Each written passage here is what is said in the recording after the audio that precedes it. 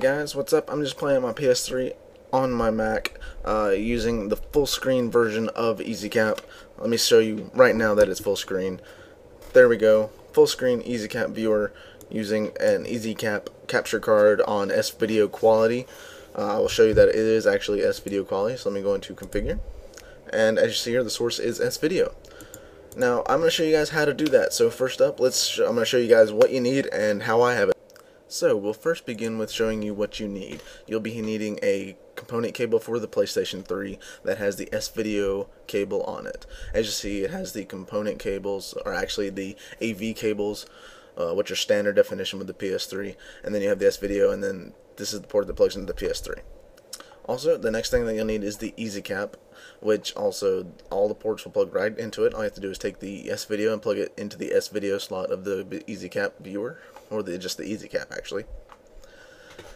Then what you're going to need to do is plug in the red to the red, as I am trying to do here one-handedly. I apologize for struggling with it at the beginning. And then of course you're going to need to take the white and plug it into the white.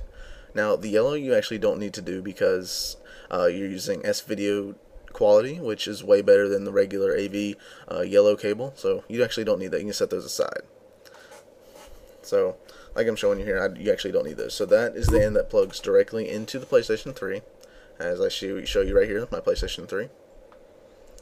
So then you'll take the EasyCap, which is the standard USB 2.0, and then plug it directly into your computer. So here I'm just going to show you guys that I am plugged in directly to the PS3 with the Rocketfish cable, and then I took mine and plugged it into a USB hub. As you see here, it's a little person hub, but that's the wires of the EasyCap plugged into the Rocketfish cables, and it is directly plugged into a USB hub, which is plugged into my Mac Mini. So pretty much like I'm showing you here, all you need to do, plug it into the back of the PS3, and then plug the EasyCap directly into your computer. Okay guys, so you've got your EasyCap set up on your PS3 or Xbox 360, doesn't matter which. You can use EasyCap Viewer for Xbox and PS3 as long as the S-Video or AV cables are plugged into the EasyCap, and the EasyCap is also plugged into your computer. Anyway, so what you want to do is go to bentrask.com/EasyCap, which is www.bentrask.com/EasyCap. The link is also down in the description below for you guys if you just want to go ahead and click that. So this is for EasyCap Viewer 0.5.5, which is basically for the DC60/002 for Mac OS X. This application works on Mac OS X 10.5.8 or later, so if you're on Mountain Lion or Lion, this is perfect for you if you have an EasyCap and you want to record some quick gameplays for your YouTube channel or whatever you use it for. You're going to see that you need to download the QuickTime component. You do not actually need to download the QuickTime component for your Mac because of the fact that when I installed it on mine, when I tried to record some gameplay, the app just crashed, and then I had to reboot the app, and then when I tried it again, the app still crashed. Once I deleted the QuickTime component, the app ran perfectly without any flaws in recording. So I highly recommend not downloading the QuickTime component. You can try to see if it works on yours, or if there's any trouble with the application, then you might need to download the QuickTime component, but I strongly urge you not to download the QuickTime component because it will crash your app. Well, at least it did for me, but based on experience, I do recommend that you do not download the QuickTime component. Now that aside, let's go ahead and click download the application. It's not a very big application. It's only about 0.5 MB in size, so it's going to download to wherever it is on your computer. So we're going to show it in Finder. Now what you're going to see here is in a zip file. You're going to want to unpackage the zip file, and then you're going to get an application in your downloads right here. This is what the app is going to look like. It looks like a little TV with the AV cables and S-Video cable. What you're going to want to do is drag that into applications. I already have it in applications, so I'm going to stop. I already have it in my applications folder, and I'll show you that I do right here. EasyCap is right here, and then I downloaded it. Oh, I dragged it. I'm sorry, not downloaded, but I dragged it onto my dock. So, link is in the description for you guys to download the EasyCap Viewer. So, alright guys, now on to configure. Now that you have EasyCap Viewer downloaded, let's go ahead and open up the application and configure the device. So make sure that your EasyCap is plugged into your computer. Make sure that your device is plugged into the EasyCap using S-Video or the AV cables. And then make sure you turn your device on and change the video settings to the proper video settings, such as PS3, go to display settings and change it to the composite S-Video cable for video, and then the AV cables for audio output. For Xbox, you just go into the system settings, basically change the video settings to composite S-Video cables in order for it to go through the EasyCap and then onto your computer. So once you open up the EasyCap, you're going to notice that it says USB 2.0 video capture controller. So you're going to notice that it says a little play icon right here. You can click that and then it will actually show that your device is on, and then you can view it right here. So if you want to edit some configuration settings, go up to EasyCap Viewer and then hit Configure Device. So you're going to get a little pop-up menu right here, and it's going to have a format of NTSC, and then you're going to have all these other options. So if you're in the United States, I recommend using NTSC. If you're in the United Kingdom or anywhere else, you can use PAL or any of the other options that best suit your system or your computer. I use NTSC. So there's something called a de-interlace. Basically, it changes the video settings of it. So if you want to see what it looks like on none, let's go ahead and do that. As you see here, it's kind of like jumping up and down, up and down. We don't want that. That's bad video quality. You can do line double. It's still jumping. We don't really want that. We'll go to blur. Then it just kind of blurs your screen a little bit. It doesn't really give it a great quality to the video. As you see, when I move, the text and everything like that, the image is kind of blurry. So we're going to go to alternate. And again, you get these lines and the screen blinks. You don't want that. That's also bad quality.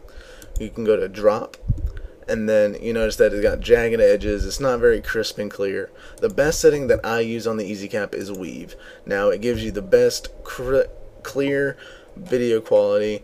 All the text is nice. The image is nice and high resolution for you guys and everything like that. So that's basically the best. I don't mess with the brightness, contrast, color, or tint settings, basically because it's already good the way it is. If you want to mess with the brightness a little bit, I do have it up just a tad bit, just because it just increased the brightness just a little bit for my eyes. But contrast, color, and tint, I recommend just leaving them alone unless the gameplay that you're on is needing of a contrast adjustment or color or tint adjustment, or also a brightness adjustment. So also you have the S-Video option. You can change it to composite 1, 2, 3, or 4. Basically, if you have the yellow composite cable plugged in, this is what you're going to use. Obviously, if I choose it, it's not gonna show anything because I only have it on S-Video. Now you'll notice that if you change it to composite, you'll still hear the audio. That's because it's just for video. So if you want the highest quality, I recommend using S-Video. Now for audio, you can actually use any microphone that you have, or you can use obviously the audio from the EasyCap that is basically transmitting your PS3 or Xbox 360 gameplay audio. I have it on that, then I just record my gameplay commentary over that, and then I just down the volume a bit. Now you can turn the volume down. Obviously it's going to lower the volume from the actual application itself.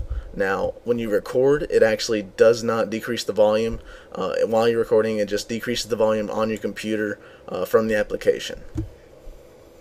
So that's how you configure your device. If you have any questions, comments, or concerns, please leave a comment down in the description on how to configure your device. If you have any problems with configuring it, I can help you out as best I can if you comment or send me a message here on YouTube.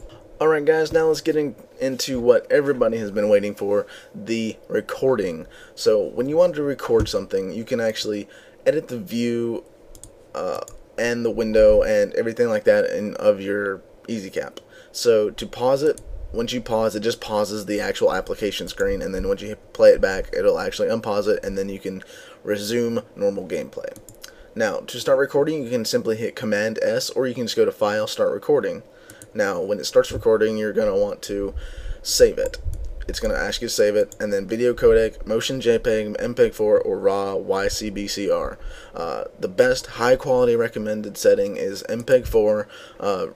Click half frame rate, stretched aspect ratio, ratio, sorry, and then turn the video quality all the way up. If your computer can't handle it, you can douse down the video quality just a little bit, but for the highest quality settings and the highest quality recording, you're going to want to turn the video quality all the way up.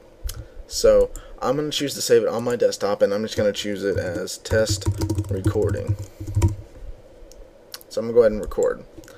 Now I'm moving my PS3 screen a little bit so you guys I can test the video quality and everything like that.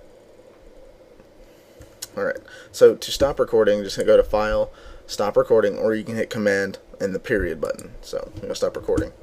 As you see, it recorded directly to my desktop, and the video quality is absolutely flawless. And also the sound is there. Like I said, if you turn the sound down in your configuration file, it will not turn the sound down in the actual video file. But anyway, that's pretty much what it looks like and how the video quality is with the S-Video cable plugged in.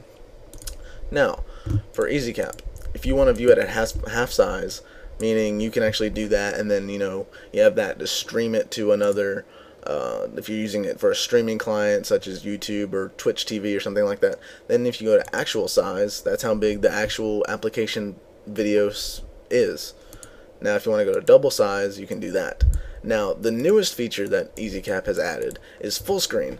Now in the top right hand corner you can hit the little 2 arrows to go into full screen, which is awesome, but the image, it's kind of iffy on the image, but it's still great quality for a full screen image on S-Video, on the EasyCap anyway. For a low priced capture card, the EasyCap on S-Video does well. So just hit escape to exit full screen.